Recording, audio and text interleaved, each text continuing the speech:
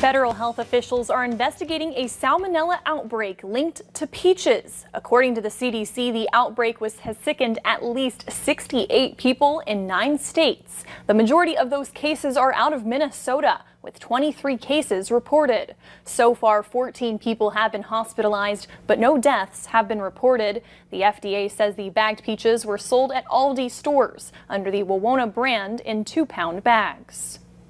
In a concert experiment, researchers in Germany collected data on the risk of COVID-19 outbreak after major indoor events in the coronavirus pandemic. Several thousand people volunteered to be part of the experiment. All participants wore face masks and were tested for the virus in advance. They were equipped with contact tracers, which record their walking routes. Fluorescent disinfectant was used to reveal surfaces most touched. The particles in the air that can carry the virus was also to be retraced. Results should be available in the fall. The Fargo-Moorhead Redhawks look to take the series in Sioux Falls, plus a busy day on the links. Alex is here with all the highlights next in sports.